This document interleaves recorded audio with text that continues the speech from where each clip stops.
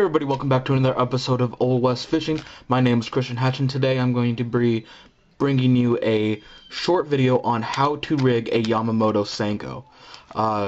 Normally, I'm not really big into the fishing the bright, neon bright colors. That's more for open and clear water, which is not here in Omaha. But I'm going to be using a bright morning dawn pink Senko. Just so you guys can see it a little clearer on the camera. So yeah, stay tuned. Jason just pulled a toad out of Walnut Pond. I just caught a little dink, didn't record it. He's gonna be on the video. Look at him, he's chubby, man.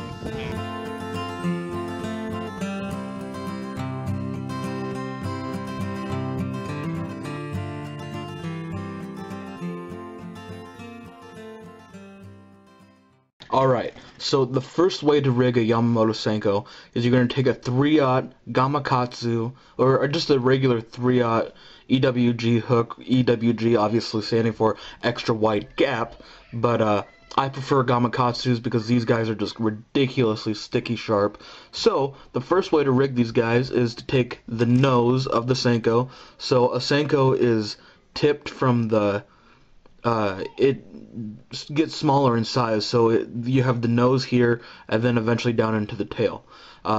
So I take the nose, put it right in the hook, just right up to where that point turns, push that through the plastic, spin it around. And a nice thing about Senkos, it's not like you're rigging a swim bait or anything like that, but so you don't have to worry about which way it's oriented. Then you just kind of measure it out, bring it back, and hook it right on through. And nice thing about rigging it Texas style, a little Texas rig, is that you can pull it and skin hook it right on the shallow underneath of the plastic, and now it's nearly completely weedless.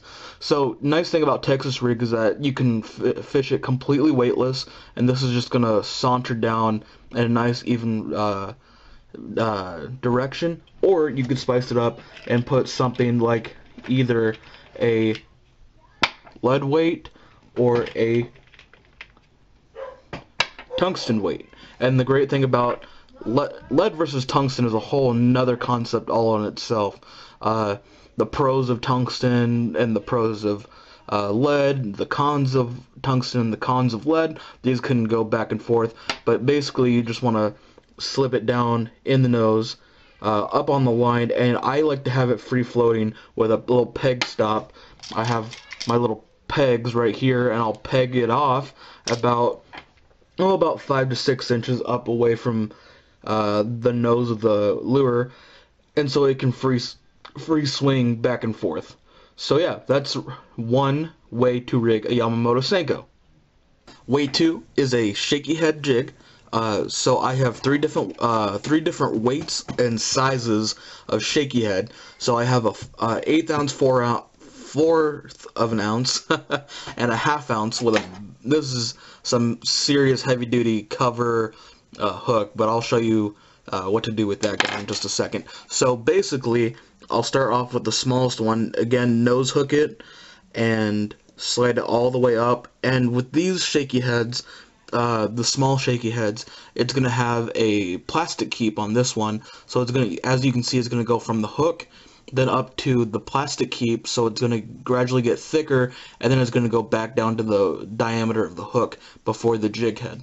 So I'm going to slide that all the way up and over the plastic keep, and then again just kind of measure the distance and push it through. And again, this is going to be, I usually would use the small weight heads for the super finesse fishing on like a spinning tackle. This the worm is actually a little big for this hook, but yeah, this is going to be for heavy or light rocks, gravel bottoms, near dams.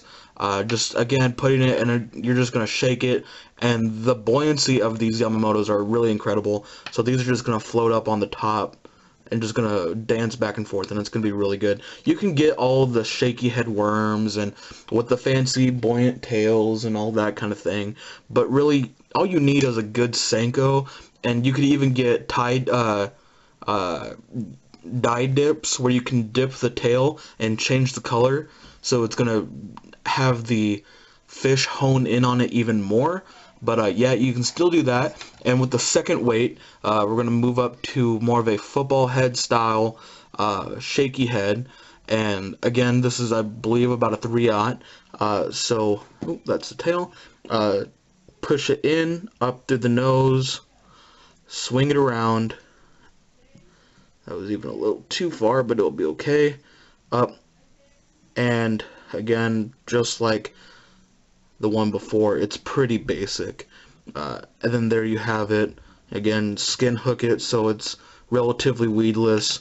And with this, I'm going to throw this in even heavier cover, heavy rocks, boulder bottoms, and this is just going to knock around on the bottom, and it's going to shake the tail again, really heavy bottom, so this will be great for that. And then finally, with the shaky head, the last kind of coronation of the shaky head, we can go with the big screw-on shaky heads. And with this one's a little different, so you're gonna just screw it on just like you would like a bottle cap or something like that. You're gonna have to press it all the way through, and then kind of measure it out.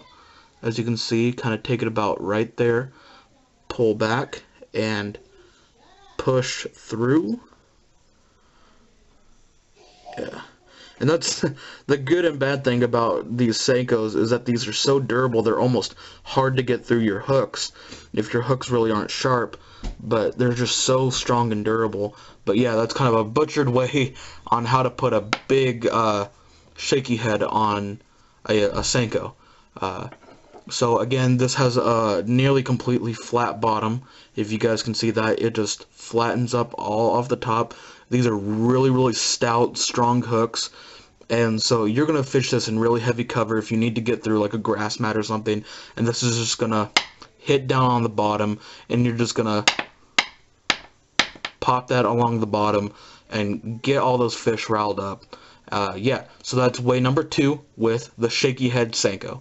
Number 2, I'm gonna be rigging the classic wacky rig. But the thing about it is, I have a few tips and tricks on how to improve the wacky rig, and this is just from experience. So normally, just a basic beginner wacky rig, you're gonna want to take some EWG, or not EWG, excuse me, a Gamakatsu octopus hook. These guys are ridiculously sharp. Again, I'm not sponsored by either Gary Yamamoto or Gamakatsu. I'm just very big fans of their products.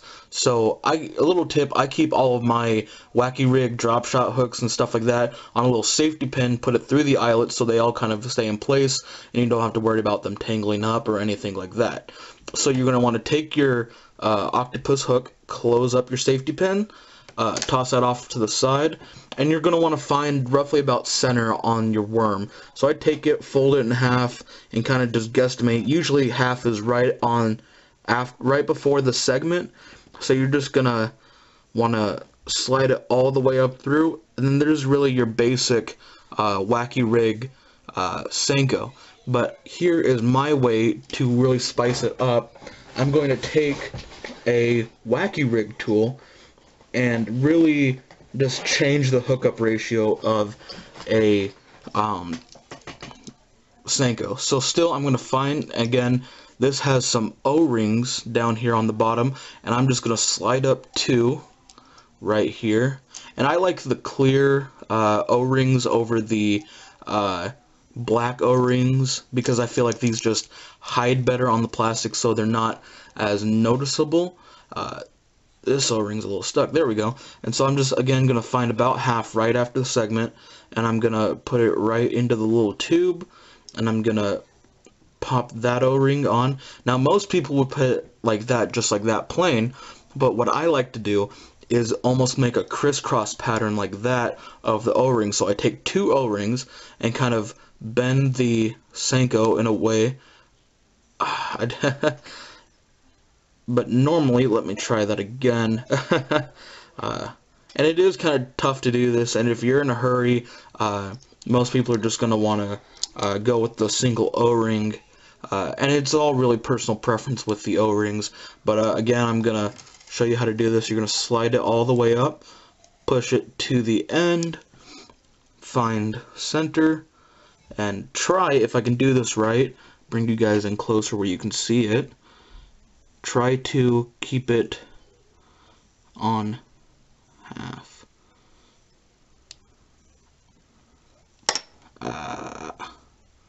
There we go. I got it.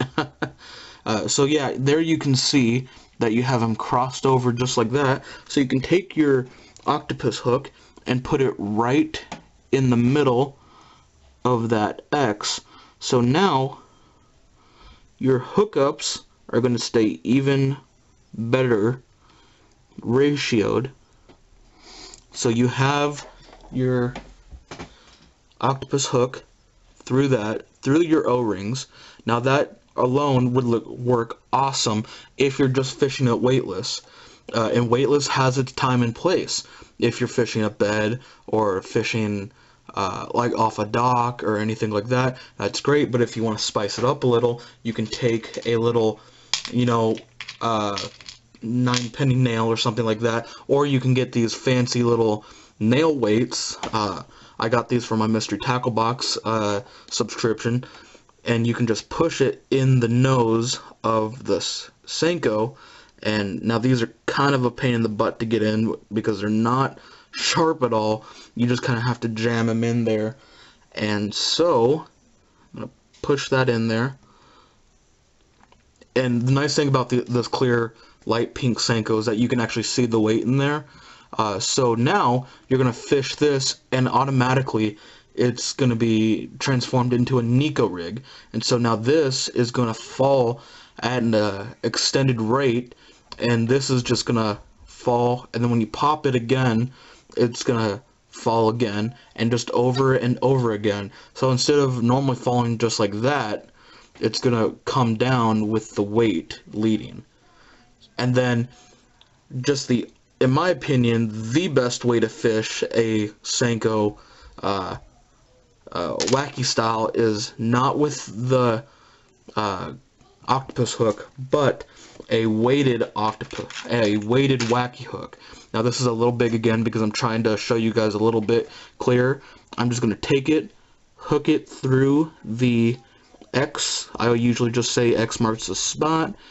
Slide it right through the X and up through around.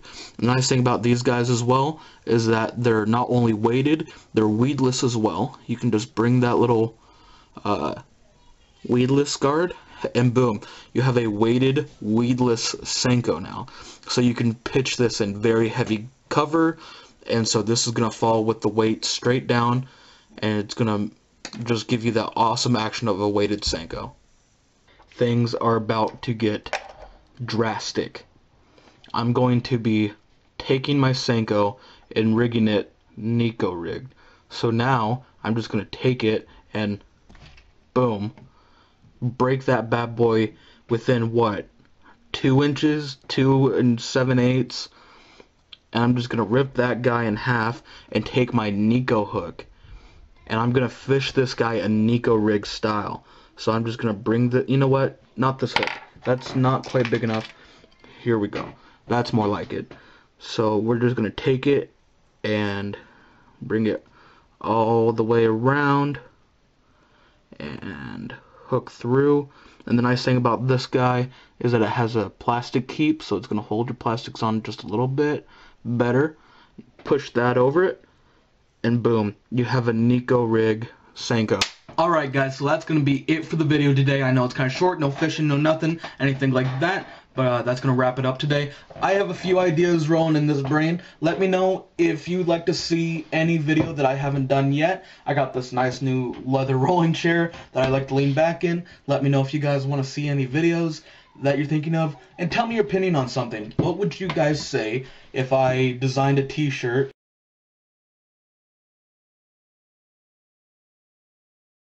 or a or a t-shirt, just a t-shirt. Me and Jason are thinking about getting some t-shirts for the trip that we're going on, designing that bad boy. Comment down below. Tell me what you want to see. Make sure you follow me on Instagram. I will see you guys in the next video. Remember, as always, stay sharp, stay smart, stay safe. My name is Christian Hatch. Thank you for watching Old West Fishing. I'll see you guys on the next video.